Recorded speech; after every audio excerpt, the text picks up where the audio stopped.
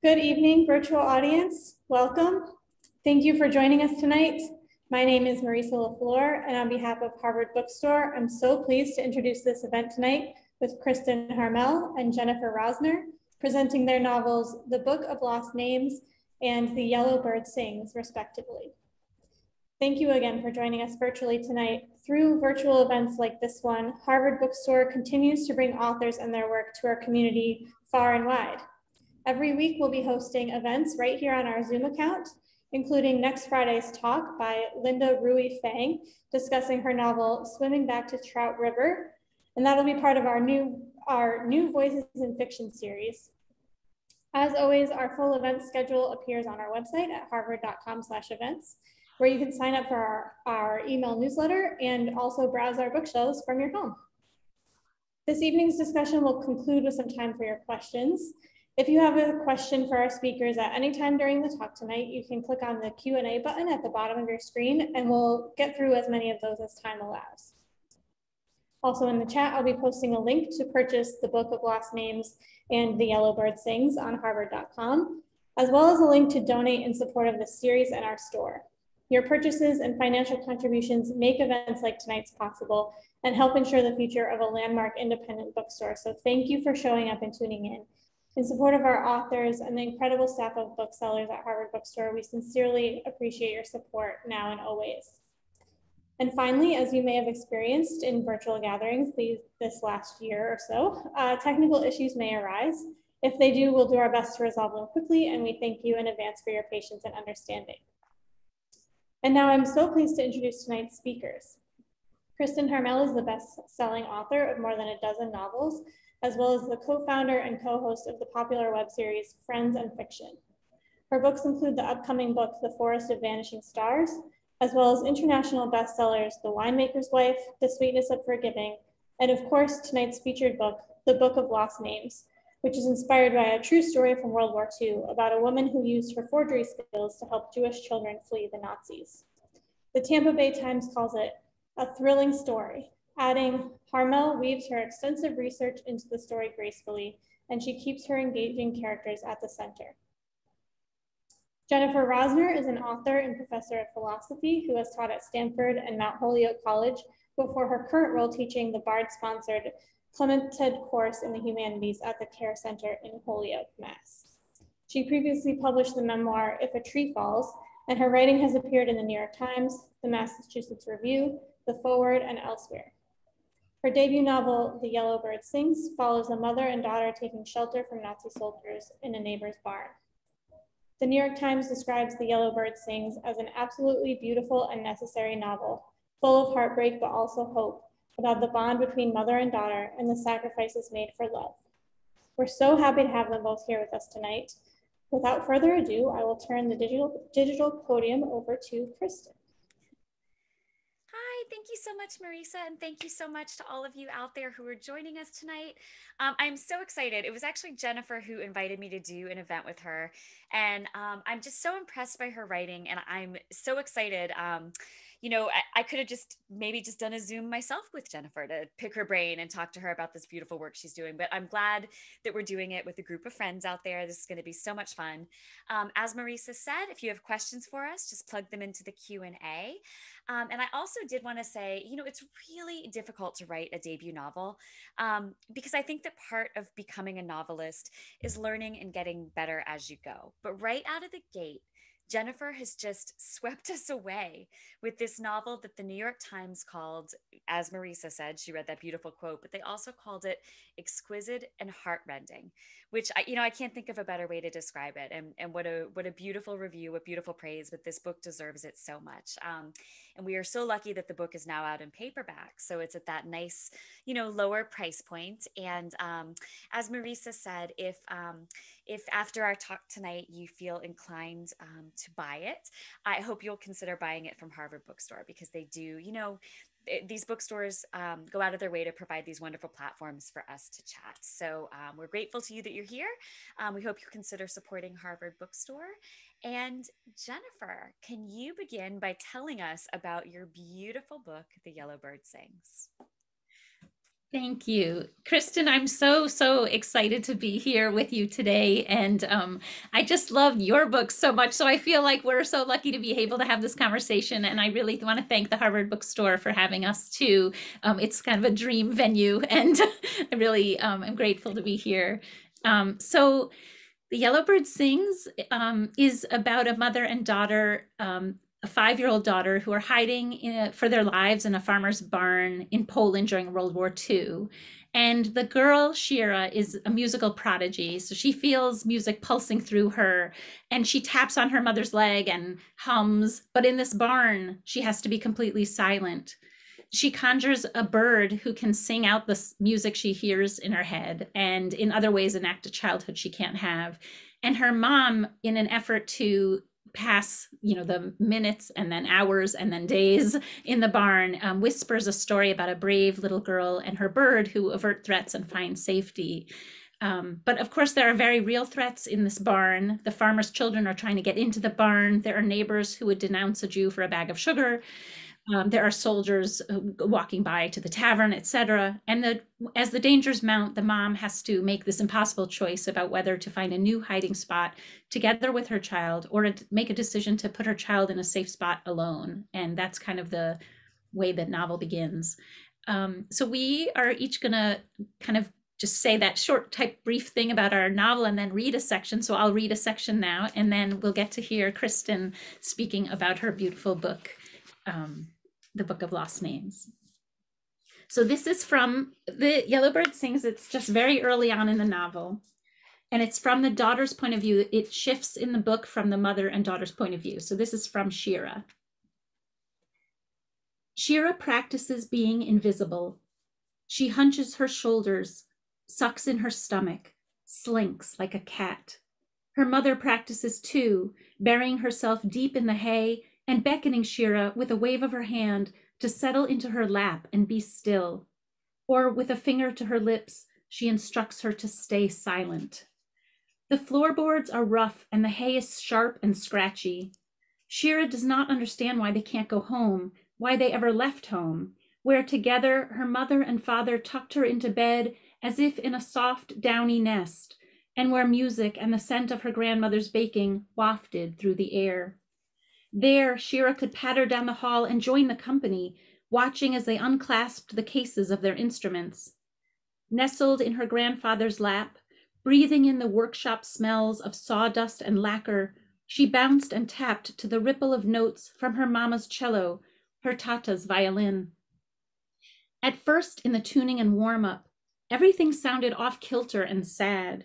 But then they struck up their songs, and the music carried them all, until Shira no longer felt herself settled against her grandfather, but in an altogether different place of pure, shared beauty.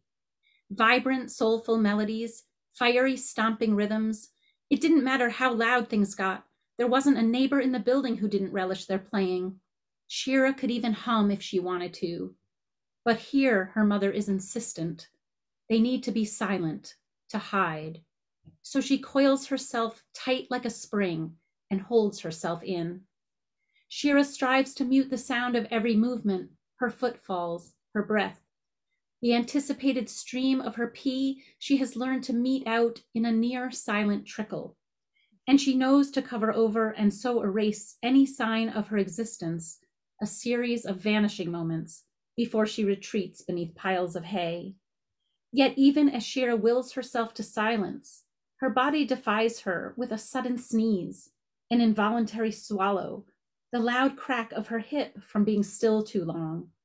A calf muscle cramps, an itch needs a scratch, her bowels press. The most carefully planned movement causes the hay to rustle or a floorboard to whine. Shira looks over at her mother apologetically. Worried, her mother stares back. Shira settles into the hay and tries again to be still until notes, snippets of song, and soon whole passages take shape and pulse through her, quiet at first, then building in intensity and growing louder. A story told with strings and woodwinds, a glacial night, a flickering fire, sounds like black water beneath bright ice, basses and timpani and a violin's yearnings, and finally a crescendo, the frozen earth cracking. Her mother waves an arm, her forehead furrowed. Shira realizes she is tapping again. Oh, that's beautiful. Thank you. So we want to hear from Kristin about what the Book of Lost Names is, and hear a passage. Jennifer, that was so beautiful. Thank you so much for reading that. You're just such a beautiful writer, and that was so powerful and just so sad. I mean, I think with the writing you and I do, we're we can't escape thinking about the psychological and just human impact of that time period, but to think about it affecting a child and just that need to stay silent, it's that's just very powerful. But beautiful, Jennifer. I can't wait to talk to you about it. So the Book of Lost Names, which actually comes out in paperback on Tuesday, I'm so excited, is the story of a female forger in World War II. I just dropped the book, who stumbles into the French resistance mostly by accident. And she winds up helping save the lives of hundreds of children. So she and her mom are fleeing the Nazis themselves. And they wind up in this small French mountain town in the unoccupied zone, where a priest working for the local resistance network there finds out about her false papers and approaches her to ask her if she would be willing to help him with some forgeries in exchange for him giving her some assistance in getting her her father out of the detention center where he's being held just outside of Paris. So she agrees, initially thinking, this is a way to help my dad. This is a way to get my dad out. But soon she meets Remy, who's a forger who's been working in the network for a little bit longer. And he kind of grudgingly takes her on as an assistant and then realizes that she is actually better at this than he is. She just kind of has a natural instinct for it and a natural talent. They're primarily forging documents for children. So as this goes on, she becomes passionate not just about saving these children, but also about preserving their identities, especially those who are too young to remember who they really are once their names have been changed. And I know, Jennifer, that's something you and I can talk about later because that's something our books have in common. But in my book, they decide to encode those identities in a nondescript 1732 religious text that they refer to as the Book of Lost Names, hence the title of the novel. But toward the end of the war, the book goes missing, possibly looted by the Nazis. And this is right around the time that their resistance cell is blown and Remy goes missing too. So Remy's gone, there are no answers, and kind of all these secrets go missing with the book. And then we pick up 60 years later with Ava. It's now 2005. She's a librarian in Florida, which is where I live, and she sees in the New York Times a picture of the Book of Lost Names in an article about Nazi looted books and the search to return them to their rightful owners. So as we see her story developing in the past, we also see her in the present kind of trying to summon the courage to go back to Berlin, or to go to Berlin, to see if she can possibly reunite with this book, if it is indeed her book, and find the answers to these secrets that have been sort of eluding her for all these years. So that's the Book of Lost Names, and I will read a very short passage from the beginning. It actually begins in 2005. So this is the viewpoint of older Ava. She's a librarian. She's working in Florida. And it's just kind of a good little quick introduction to the book. So it's a Saturday morning, and I'm midway through my shift at the Winter Park Public Library when I see it. The book I last laid eyes on more than 6 decades ago. The book I believed had vanished forever. The book that meant everything to me. It's staring out at me from a photograph in the New York Times, which someone has left open on the returns desk. The world goes silent as I reach for the newspaper, my hand trembling nearly as much as it did the last time I held the book. It can't be, I whisper. I gaze at the picture. A man in his 70s looks back at me, his snowy hair sparse and wispy, his eyes frog-like behind bulbous glasses. 60 years after end of World War II, German librarian seeks to reunite looted books with rightful owners, declares the headline. And I want to cry out to the man in the image that I am the rightful owner of the book he's holding, the faded, leather-bound volume with the peeling bottom right corner and the gilded spine. It belongs to me and to Remy, a man who died long ago, a man I vowed after the war to think of no more. But he's been in my thoughts this week anyhow, despite my best efforts. Tomorrow, the 8th of May, the world will celebrate the 60th anniversary of Victory in Europe Day.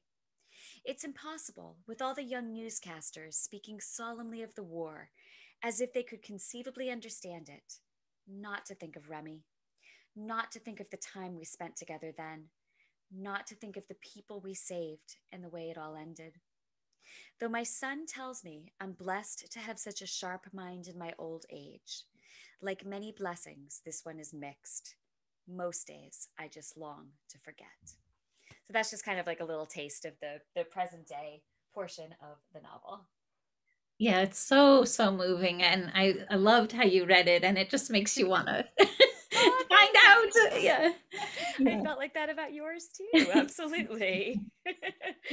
Well, and so Jennifer, of course, both books came out in hardcover last year, and we were both actually finalists for the National Jewish Book Award, which was such an honor. And as we mentioned earlier, they're both out now in paperback, which kind of gives, it's kind of fun when you start in hardcover and then move to paperback, because I kind of feel like it gives the book sort of a whole new chance to find a new audience. So I hope that some of the people listening out there tonight who have not read your book or who have not read my book might consider them in that new format. And of course, again, from Harvard Bookstore. So Jennifer, I would love to dig in first with where this idea came from. Can you tell us about where the inspiration for The Yellow Bird Sings came from? Yeah. So, and it's always interesting, I think, to hear about this stuff. I mean, I was a philosophy grad student, and I had just finished, and we had our first daughter who was born deaf, and that was really quite a surprise, actually. And I ended up having never done any kind of creative writing. I just thought I better journal about like all that was happening in our lives, and about our decision making, and wondering sort of how we were going to handle the deafness, and then in the end, my second daughter also was born deaf, and it turns out we have these recessive genes for deafness, and I had put together these snippets of a journal, and then learning in my ancestry of these great great aunts who were also deaf. And I thought I was writing, sort of a memoir that had to do with, our children, and then these great great aunts, two sets of deaf sisters. And I actually was on tour with this book. It became this memoir called If a Tree Falls. I was on a book tour, and I was talking about the decision we made for our children to get them access to sound with technology, and we were doing listening and spoken language, and so we were really happy if they were squealing or screaming or making any sound at all. And I was talking about the thrill of their vocalization, when a woman in the audience actually described her experience of having to be completely silent. She was hidden in a shoemaker's attic with her mom during World War II. And I think it was the juxtaposition of like how much we were trying to get our children to make sound, and then thinking about this woman who had to be silenced, and then her mother who had to keep her silent, and what that must have been like. And it was that kind of the silencing and the hiddenness and all these things that were reverberating so deeply for me at that time. That was really what started it. And I ended up interviewing her, and from her, I ended up interviewing many, many hidden children. So it is somewhat random, right? I was there working on a book that had nothing to do with this, and then there I was on a left turn in this way. But that's awesome. Was she Polish? Was she from Poland? Actually, I think she was from Austria, the woman I first met. And but yeah, I met so many different hidden children as a result of being in touch with her. And so many, they just had so many different kinds of stories, and they were all different, but then they also shared all this ingenuity and persistence and kind of the ability to appreciate beauty. I mean, there were all these certain things that kind of kept shining through in interview after interview. It was very, very inspiring. And what a beautiful opportunity to be able to talk to these survivors who could tell you their stories firsthand. Yeah, it was an honor. It really was. Oh my gosh, absolutely. What made you wind up setting the book in Poland? I mean, I think that I have a grandma who was from Poland, and there was just so much happened in Poland, in terms of hidden children in different environments, in Polish homes, in convents, etc. And I just thought it made the most sense, really, for my characters. Yeah. No, what about you? Can you tell us the inspiration for yours, for the Book of Lost Names? Yeah. So for the Book of Lost Names, yeah. And I was curious about Poland because well, I know we'll talk about this later, but my first book set in Poland comes out this summer. I always write about France. So that was quite a departure for me. So it was kind of the same thing, though. There are so many stories that happen there and so much real life inspiration. And I also had to share with you, Jennifer, that my 2014 book is about a deaf child. So that's, we have that in common too, which is kind of funny. Yeah, so the Book of Lost Names, is about forgers, as I mentioned, forgers for the French Resistance. And it was while writing my 2019 book, The Winemaker's Wife, and my 2018 book, The Room on Rue Amélie, which both involve the French Resistance and which both involve people moving on their way using forged documents, that I began to think to myself, okay, well, I know everyone has these forged documents that they're moving around with, but where did they come from? Who was forging them? Like, and then beyond that, how do you get into forgery? What kind of background do these people have? What were the risks? Was this something that was very dangerous? Was this something, you could easily do? Like how, what were the challenges? And the more questions I had, the more I thought, okay, I think this might be the basis for a novel. So when I finished writing The Winemaker's Wife, I just really dug into the research because, as you know, Jennifer, there has to be enough there to write about, right? Like you've got to be able to kind of wrap your head around the concept before you can start kind of crafting those characters and crafting the storyline. And you have to know you can do it in a way that does the real story justice, or that does the world justice, and you write it with accuracy. So there was, in fact, enough written. But I didn't quite have the story until my literary agent sent me an article from the New York Times about Nazi looted books and the search to return them to their rightful owners. And the second I read that, I was like, yes, like that is the story that wraps around the story. And there has to be a book at the heart of this. Because, books can give us so much more than just the stories printed on their pages. Books carry, traditions and secrets and experiences, and we all interact with the same book in a different way. So like that concept was really important to me too. So to be able to do both of those together in a novel was really cool.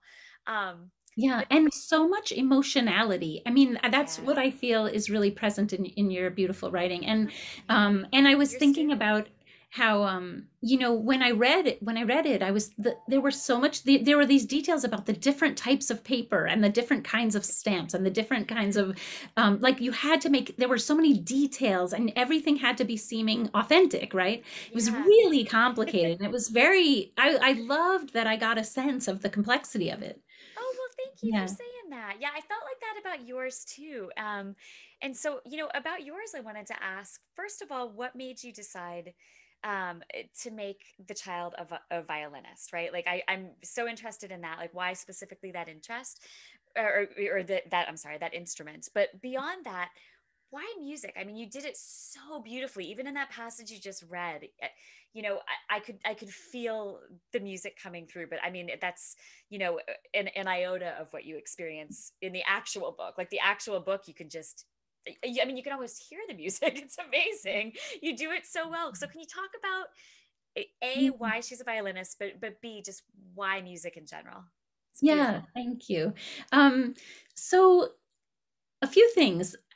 When I was in the research for my memoir, and I found these great great aunts, they actually lived, in a little shtetl, deaf, and I learned this one detail, which is that they tied a string from their wrist to their babies at night, so that when the baby cried, they would feel a tug on their Oh, wrist and wake to care for them. wow. And it was like this string in the night. It was like this connection, a mothering, a Yeah. way of listening, a way of mothering. Yeah. And it was really emotional for me because there were two things. I mean, one was I felt worried about whether I'd have a connection to my daughters because we had this sensory difference, which is somewhat profound. And I didn't Yeah. know if we would like sort of be able to cross that distance. And then also, I think I had felt that there were deafnesses in my childhood that I wasn't positive. I had a string from my mom to me, and I wanted more than anything to have this string between me and my girls. And I think the violin is that it's like strings in the dark. It's like Shira calling to her mother. It's this way of her connecting. So for me, Yes. it's like a sort of symbolic. And then the other thing is that my dad played violin every day, every single day of my life. And Wow.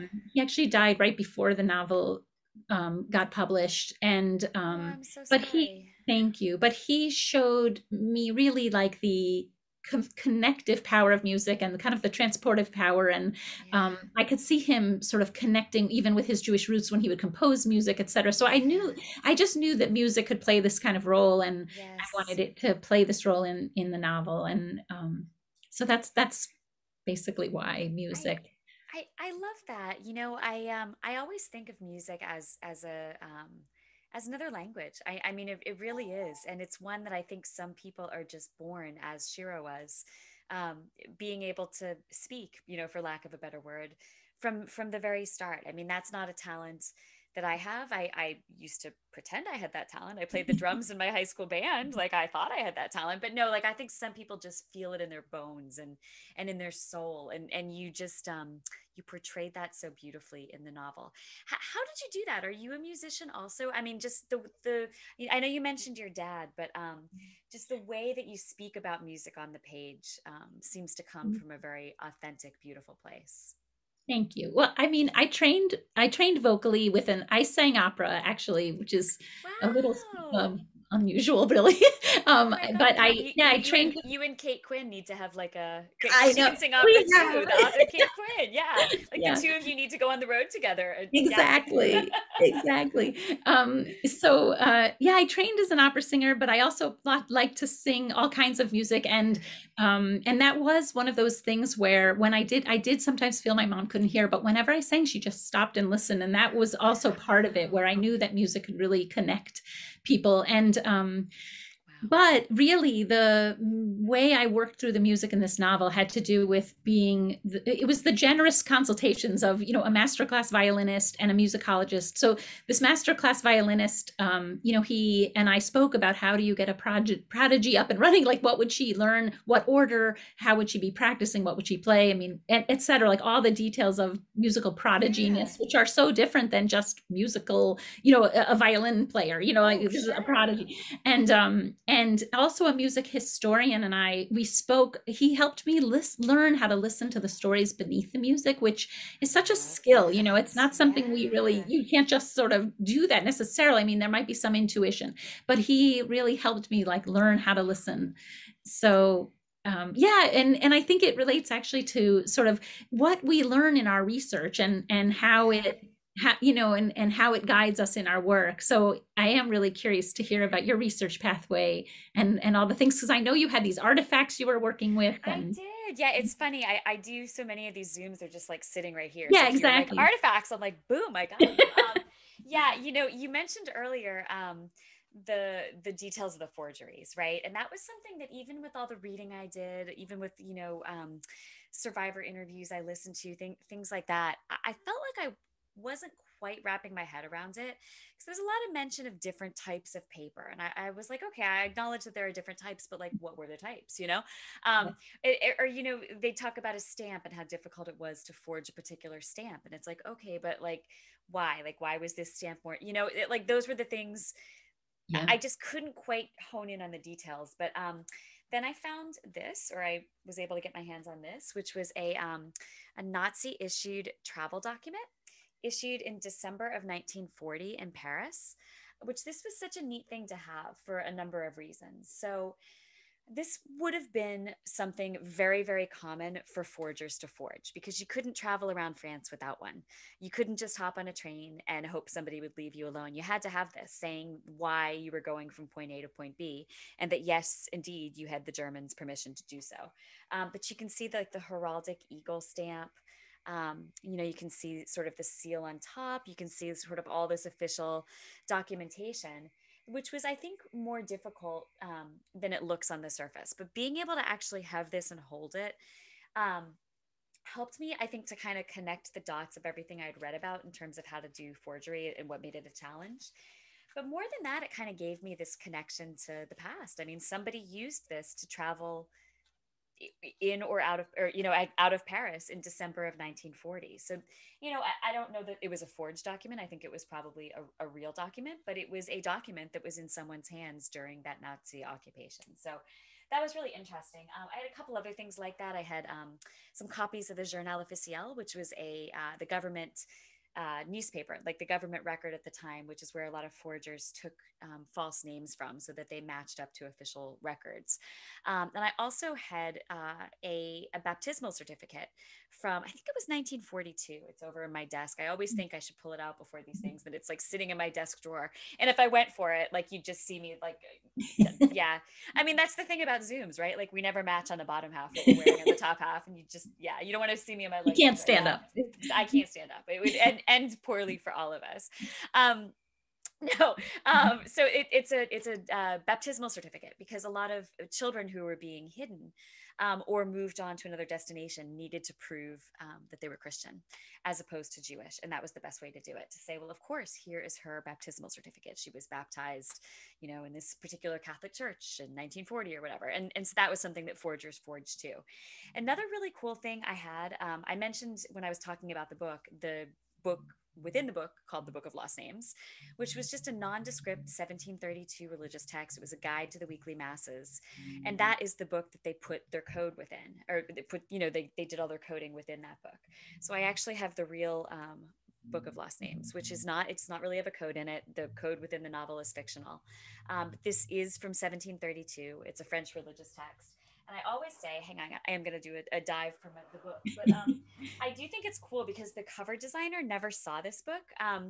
And it's hard to tell here, but this used to have gilding on the front like this one did. So it would have looked very similar to that. But what I really think is cool is that the spine really nails it. Like the spine looks very, very similar.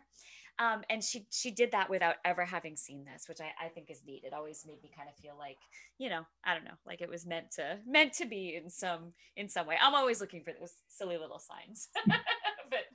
but yeah, so that's some of my research stuff. So you talked about the music, and I'm so interested in that. I'm also interested though, like in your personal background. So you said or I think Marisa said you have a PhD in philosophy. Is that it? Philosophy? How did that influence this book? I mean, I'm just curious to hear what role that played. Because I mean, you can sort of feel that in the pages. I love it. I mean, I think it influences everything. It's yeah, sure. It's a way of thinking, right? Yeah. One of the issues I think had to do with like the thread of identity and how that kind of can come unraveled when, especially for instance, when you lose your name and then you're separated from your parents. I mean, in the case of my daughter, my child, my character daughter Shira, they're kind of our children, right? I mean, you write them and they live in your head. Yeah.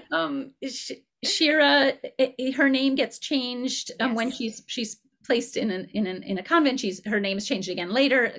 Her name has changed 3 times, and she's very young, and so she ends up not remembering her given name. And unlike if she had someone who had a book of lost names who was putting the code in a book, she just is told to forget that name and move on with this other one. And she's so young, she doesn't know what her parents' names are either.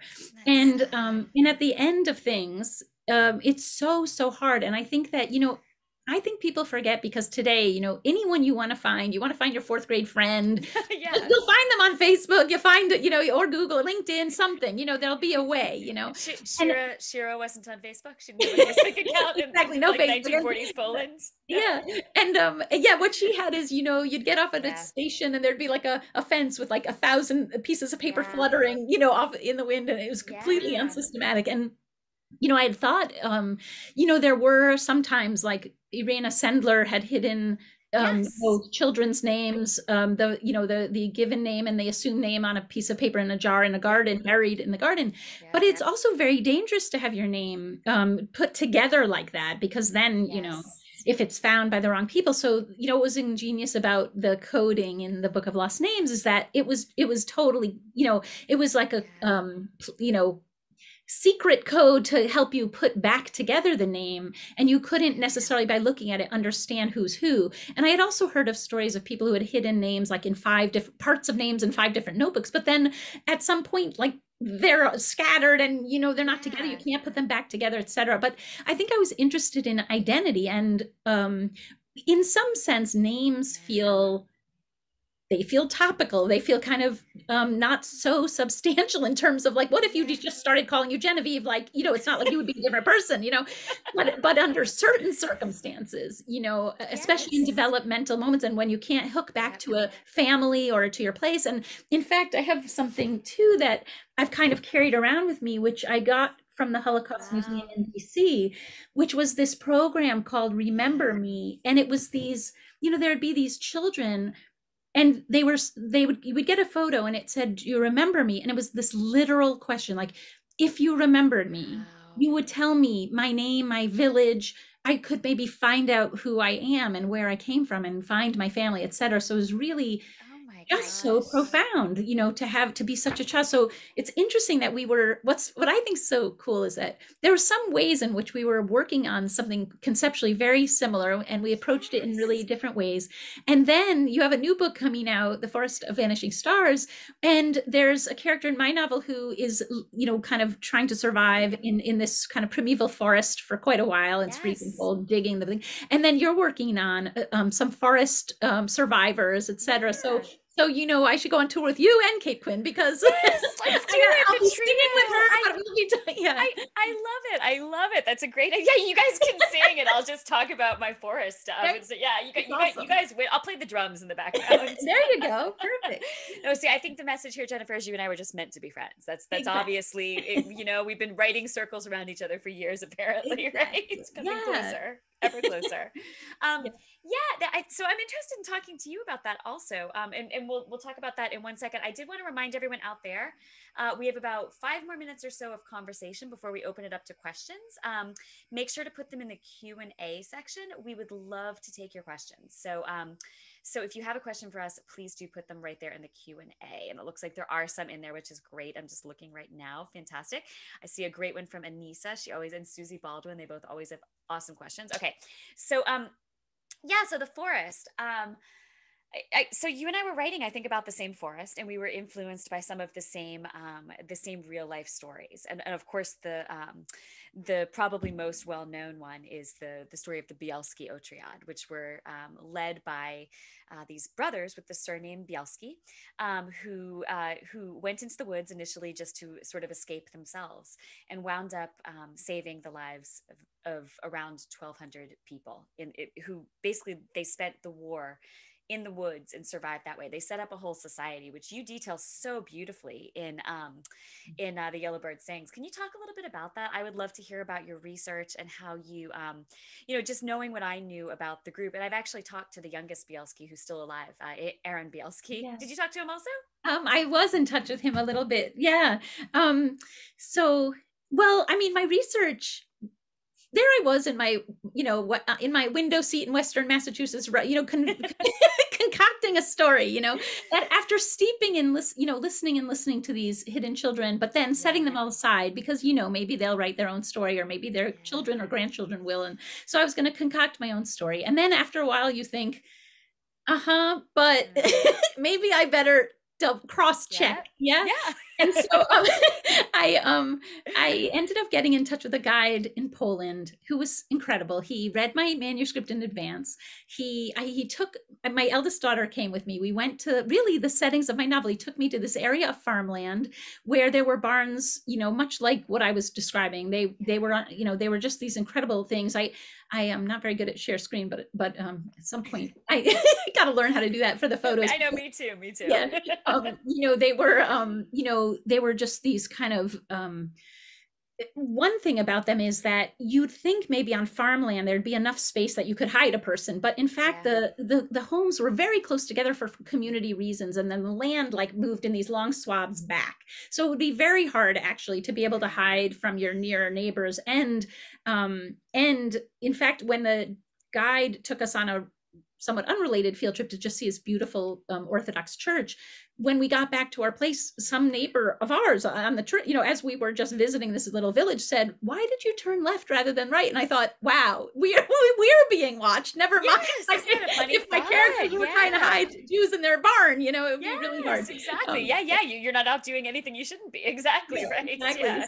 And he took us to an area of a convent. He took us to a convent where Jewish children had been hidden. There was a partition where the person had been put.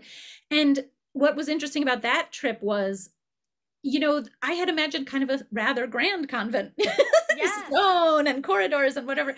And then he said, we're pretty poor in Poland. It's all brick. I had to really downscale my convent. But also I had these kind of, so much sensory information, like how your feet sound on the stone and what the smell of mushroom soup when we walked in and all the kinds of things. And these kind of incredible nuns who were taking us around, and you could see the care. And it was just really amazing to be there. And then we went to this forest where my daughter still won't let me over it. Like, she's like, really, Poland in winter? This is what we're doing? And she's like, why don't you set your book in Greece? Or why aren't we in Italy? Yeah. I mean, that's why I read about Paris. It really is. I mean, exactly. There's a benefit to it. Well, this is the thing about debut novels. Like, I've learned, now that my research took me to this freezing forest in Poland, I have to think about where I want to go next. But alas, the new thing is kind of in Poland too.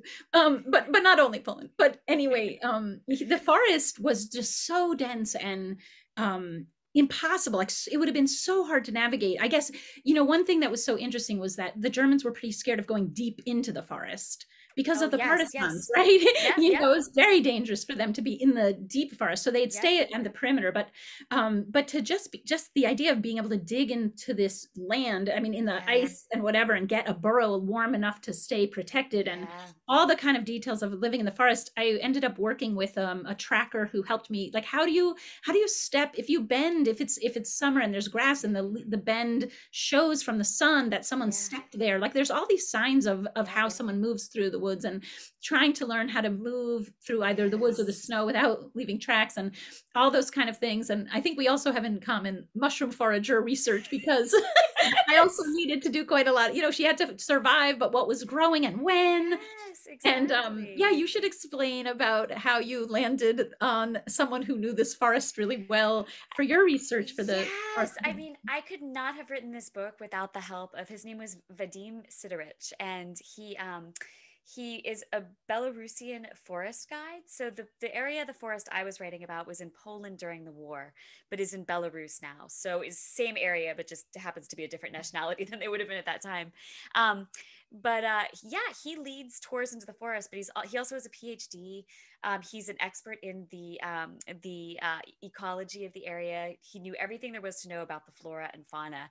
And once he and I got working together, I mean, I would send him 30, 40, 50 questions a day. And they were like little, I was saying to you earlier, Jennifer, they were minute things like what were all the varieties of the mushrooms that would have grown in this particular part of the forest, in the middle of May, or, like, they were very like finite. And I don't think he blinked an eye. He was like, all right, well, it's these mushrooms. And, and here are the bugs that you could have eaten. And here's how you ice fish in the winter. And like, there were so many details. And, so I'm so jealous that you were able to go there. I wrote this book during the year of COVID. I mean, I had fully planned to go, but I sold it, I think, in February of 2020. And my plan had been to go that summer to kind of round out the research.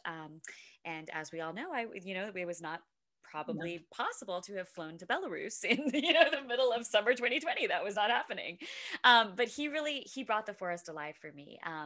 I mean, I would say, well, okay, so they have this, they're walking along and they have to find shelter.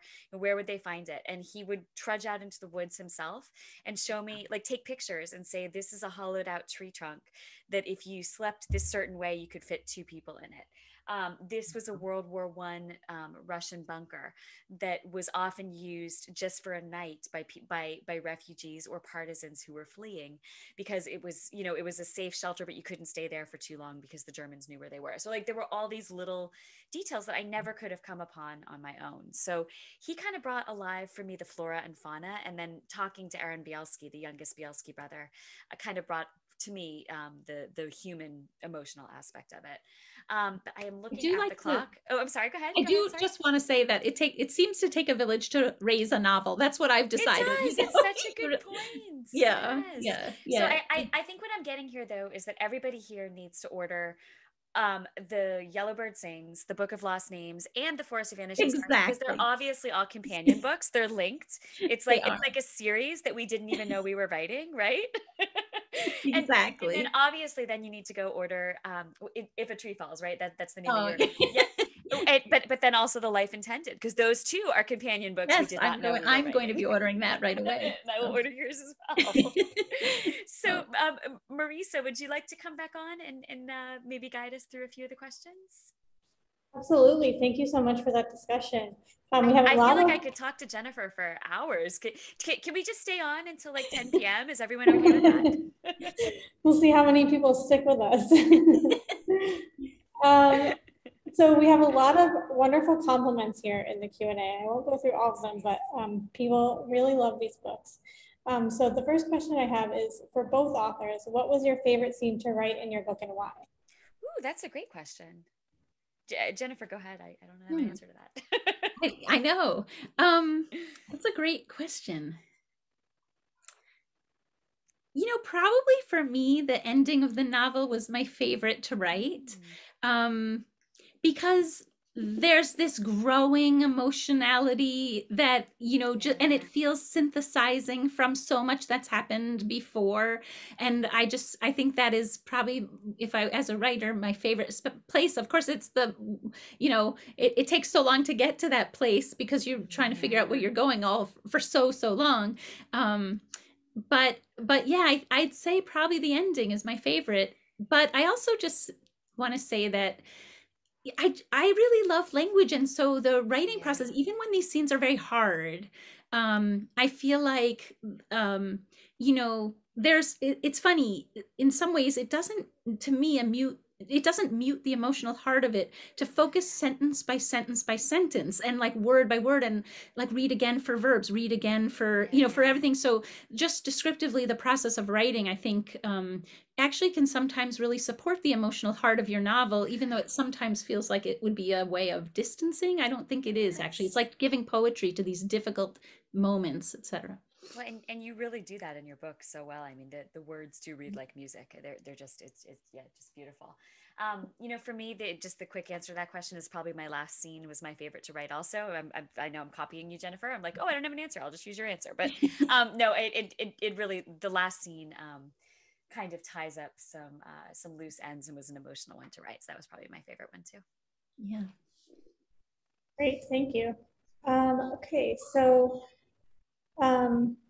Emily asks, I don't know if both of these skilled writers are Jewish, but what from their backgrounds influences their story about World War II and children? Go ahead, Jennifer. You can take that one too if you want. Yeah. Yeah, I am Jewish. It's funny, the notion of hiddenness and silence, etc., which were the main themes of my novel, and also the role of beauty in human survival, I feel like is sort of like a very key thing. I feel like in some sense this novel could have been set in some other time and place, and that there are other cases of hiddenness and etc. But I think that honestly, when I chose for Shira to be a violinist, it just kind of sealed it. It was a connection to my Jewish past through my dad and stuff like that. So I just felt this affinity and connection to the time. So that's how it happened. Yeah. And for me, my dad's side of the family is Jewish, and I did not grow up with that. I grew up with my mom's side of the family, we're Irish Catholic on that side. And so a large part of my writing journey, but also my personal journey as an adult, has been to explore this side of my family that was something I never really knew about before, and that didn't feel like a part of me because it wasn't handed to me, but it almost means more in a way because I've had to dig for it. So one of the interesting things, Jennifer, you'll get a kick out of this. I didn't know until I was about halfway through writing The Forest of Vanishing Stars, the one that takes place in Poland, when my little brother sent me a link to our ancestry.com, family tree. The whole Harmel side of my family, the Jewish Harmels in my family, had come from the exact area of Poland I was writing about. And I'd never known. I always thought that side of the family was from Austria and Germany, but the actual Harmels who came over carried that, so it's kind of one of those things. Like, I think there's, in a way, these stories are in our blood, even if we don't know it. And I know Emily also asked about children, and I know you and I are both mothers. I have a 5-year-old. And it's painful to write about children who are separated from their parents, I think, and children in peril, because I think you can't help but put yourself and your own child into that situation a little bit. And but maybe that deepens the emotion, maybe that deepens Yeah. the emotion as you're writing, because it's so horrifically unimaginable, but it's something that so many people went through. Yeah, and I do think that I think I was writing about the longing of a child to be connected to her mother and the longing of a Yeah. mother to be connected to her child, and those are very Yes, personal themes. And absolutely. it's interesting because I've been working on a new novel that has to do with some abductions post-war, and Wow. the ways in which people were deciding like where a child belonged, who it should be with, and I think having raised deaf children and hearing from Yeah. people like, well, if you're a hearing parent, why should you be raising your deaf child, that kind of thing. And so again, like it's like impossible to avoid like what are Yeah. these kind of core and personal things that are kind of You're so circling your right. own life, and it comes out in your work all the time. So I do think it's very, very personal, however fictional your work is. You were 100% right. And Jennifer, that is actually a thread that runs through the novel I'm working on right now too. So obviously you and I are going to have to take this show on the road. Okay, We're just going to be tour buddies, because we're just that's going to, awesome. obviously we're writing the same stuff. So Wow. Meg says the Book of Lost Names was her favorite book of 2020. Such an incredible story. Thank you so much. And she directs this question to Kristin, but I think it would be interesting to hear both of your answers. What are you hoping readers will take away from your stories?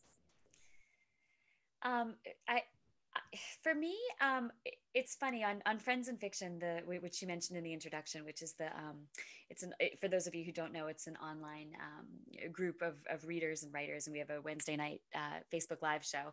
We had Jane Ann Krentz, the writer, on about a year ago. It's been about a year now, and she said something during the show. She said we all have one story to tell, and we just keep writing it different ways. I'm paraphrasing her badly, but at the time I was like, that's not true. All my stories are so different.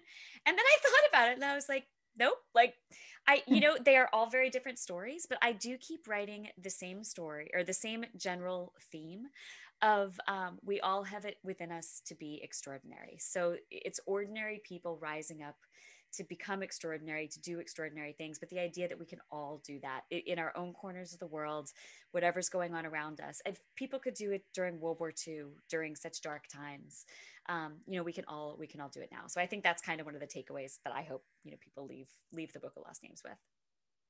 Yeah, I did. Thank you. And and I think when I had alluded earlier to the idea that I think that like there's the way creativity and beauty plays a role in human survival. I was so moved when I was talking to the hidden children I interviewed. For instance, one of them was saying to me that that she like almost couldn't go on anymore at some point, and then got like the vanilla scent of a tree bark like breathed in, and then was like, okay. And just this tiny little thing, but these things do sustain us in the most, and art does, etc. And then there was this man who was hidden with his mom in a school attic, and the situation was insane. Like, he was inside the attic and there were children outside playing, and he was watching them through the slats, and his mother had found this atlas and she was helping him like learn geography, and she was teaching him to read, etc. And he said to me that time in the school attic was a time when he felt cocooned in love, which I thought was the most unbelievable testament to this mom, to how she made this time, which was so dangerous and so terrifying and incredible.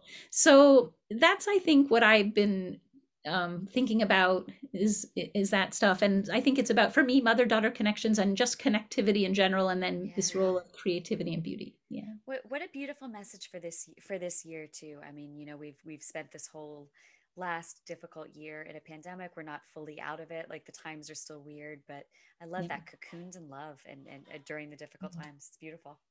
It is. He's amazing. He's amazing. He's a Nobel Prize winning chemist now. And he came out of that school attic, and, that, well, there's more, there's just all this brilliance and genius that, the survivors came with, but also so many were lost. And yeah. Wow. And to think that's a light somebody wanted to extinguish. I mean, it's just, it's crazy. Yeah. Yeah. Yeah. Sort of along those lines, another listener wanted to know if you could talk a little bit about the relationships between the main characters and their mothers. Oh, that's funny. We had talking about that. We never got to it. So thank you to whoever asked. Jennifer, do you want to go first? I think we write the mother-daughter relationship is very different in both of our Yeah. books. Yeah. I mean, in my story, the mother-daughter relationship is very, very connected. It's interesting because I had mentioned that, I have had some complexities with my mom, and that's actually explored in my memoir too, about whether I was heard and etc. And but the mother-daughter relationship in the Yellowbird Sings is this very close connection, but I also explore the realities where there's this moment where you sort of wish your child wasn't right on you when something has happened and you need space, or the child for a moment wonders, would it be better somewhere else? And I feel like, I was really interested in creating a roundness to those characters, to their relationship, and generally, because other things happen in the novel that are really rough, and you wonder, like, how is a person both abusive but also bringing potatoes and also bringing socks, and like, how does it all work? But I think that in our lives, like, this is who we are. There's this roundedness where there's parts of us that are heroic, and there are parts that are not. And you saw it all the time when you started really drilling down and seeing how people behaved in the war. Well, and I think it's writing those kind of relationships and those kind of well-rounded characters that make books like this come alive. Because you're right, it's not just those one-dimensional, you're the good guy, you're the bad guy. Right. Let's do good things, let's do bad things. You know what I mean? Like, there's nuance to everything. I won't talk for too long about it, but the mother-daughter relationship in the Book of Lost Names is complicated. I think partially because they're older, and as I think we all know, sometimes as you get older, the relationships you have with people who have been in your life your whole life sometimes can get more complicated, particularly if you go separate directions or have different ideas about how your life should play out. And I will just say that even though there's a lot of conflict between Ava and her mother in this book, to me, it's all rooted in love. Her mother really wants to protect her, and she's just not doing it the right way, but she's doing it in a very human way. She's doing it in a way that just says, I don't want you to get hurt. So just stop, like, just stand in place, stop trying to help people, just save yourself. And so there's a lot of anger laced in there, but to me, it all comes from a place of love. Yeah, it reads that way. It does. I mean, and I think that it's so true that, like, that is the impulse we might have with our child in a dangerous situation, where you're just like, yeah. And you're terrified, and yeah, absolutely. Yeah. I'm going to squeeze in 2 more questions. There's a lot of questions in the chat. Thank you, everyone, for being engaged. And I'm sorry we're not going to get to all of the questions. But one person wants to know if you have any, Michelle wants to know if you have any tips for an aspiring historical fiction writer. Do you want to take that first? Sure. Research, to me, I mean, specifically with historical fiction, research kind of forms the backbone of it, and then you build it out by creating dynamic characters and putting them into a very real, very well researched world. So to me, those are the 2 steps, the 2 major steps at the beginning: a ton of research, as much as you can immerse yourself in, no details too small to bring the story alive. But then it's all about the characters and creating characters who will have interesting, compelling, realistic interactions in this world that you've put on the page. How about you, Jennifer? I agree with that. And I also would say, take your time, because, I think as we're starting, I mean, it's my debut novel, and it did take me a long time, but but I think that, rushing some, especially when you're starting something like this, it's not fair. You want to give it its due and take your time. And I also think it just takes a lot of persistence, like, to just stick with it, to keep going and show up every day, as much as you can, to just keep showing up. And I think it just builds, even small amounts build. And so perseverance, I think, is really big. Absolutely. Yep. Great advice. Okay, and I think we'll wrap up with this question from Anissa. What are some books that you are reading right now? What am I not reading right now? I feel like I've got like 17 books going at once. Jennifer, you want to take that while I scroll through? Yeah, while you think through all of the ones.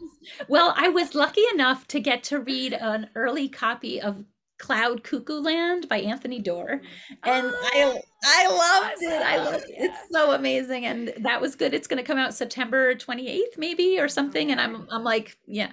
I love him. I've been reading this book because I'm about to have an event with Gwen Strauss. It's called The Nine. It's about 9 women who banded together and escaped a labor camp in World War II. So relatedly to our subject matter. There's a book I really want to read called One Kind Favor. It's just out or just about to get out by a writer I love named Kevin McElvoy, One Kind Favor. So I'll name those. Oh, that sounds great. Gosh, I guess I'm reading a bunch for blurbs. And so the one I'm currently reading for a blurb is Lisa Barr's upcoming book, which is called Woman on Fire, which is really good so far. I just read the Clover Girls by Viola Shipman, which is actually the pen name of a writer named Wade Rouse. And I'm actually doing an event with him in less than an hour. So I had to finish the Clover Girls so I could ask him some questions. That was a fantastic book. It's about summer camp in the 1980s. And then these people reunite like in the present day. And it brought back like all those 80s vibes, it's like so many, everything I remember from the 80s. I'm like, yes, I did that. Like, yeah. So that was really good. And Pam Jenoff's The Woman with the Blue Star, I just read recently too. And I really liked that a lot too. Yeah. Great. Well, thank you both so much. This has been a really wonderful conversation. Thank you to everyone in the audience who joined us tonight. As a reminder, I've put links in the chat to purchase the Book of Lost Names and The Yellow Bird Sings. So you can follow those links to purchase those from Harvard Bookstore, as well as Kristin and Jennifer's other books. Yeah, thank you again for joining us. Thank you so much for the talk. And on behalf of Harvard Bookstore here in Cambridge, have a good night and keep reading. Thanks so much for having us. Thank you. Thanks so much. Thanks, Jennifer.